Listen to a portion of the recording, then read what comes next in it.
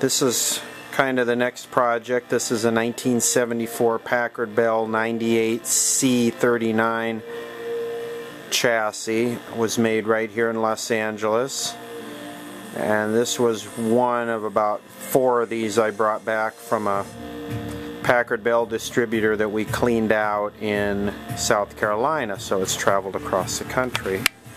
This is a 900 Packard Bell Teledyne 900 series. It's got this flip down door, and it's got this button here which basically doesn't work too well. The button overrides the main adjustments there of substituting the little screws that you see.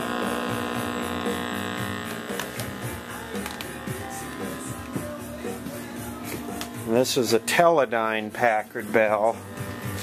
This is after Teledyne had bought them out, and this was pretty much the last year for Packard Bell sets.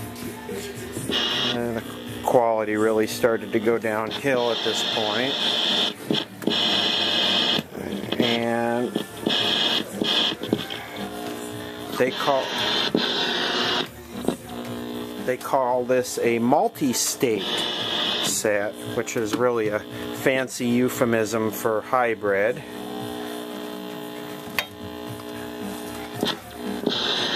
Take a look in here.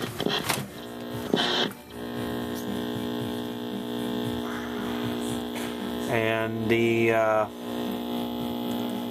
entire IF is all solid state. In fact, I believe there's one IC back there for the sound processing. The sound output is right there on that heat sink.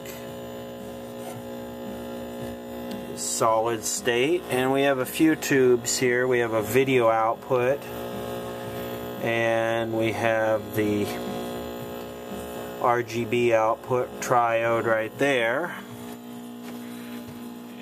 And then we have the 6FQ7 in the back, which is the horizontal oscillator, and we have the 6GF7 right there, which is the vertical multi-vibrator, and then the 6JE6 horizontal output and the damper.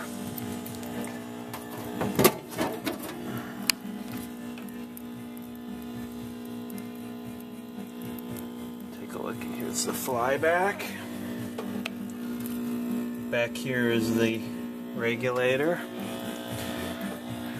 This is when the set started to become a mixture of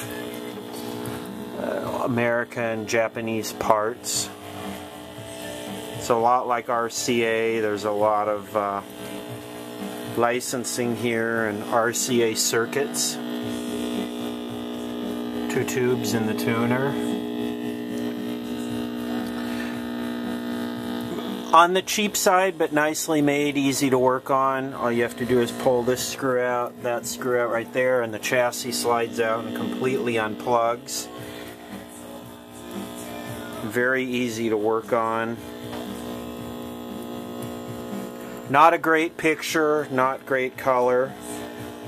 It did initially have a few bad parts, which are right there, the capacitor from the convergence assembly and color killer electrolytic there, and that little FET was bad.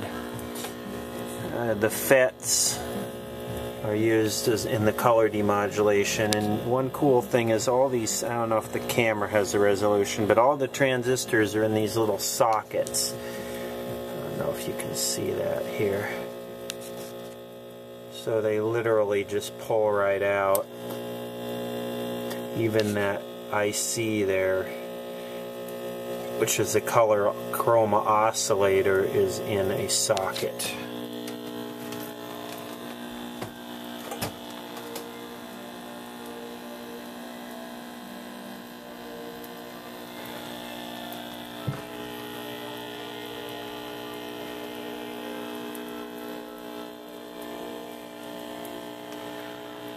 So anyway, that's a 1974 Packard Bell. 900 series, 98C39, and most all of the Packard Bell chassis start out with 98C something.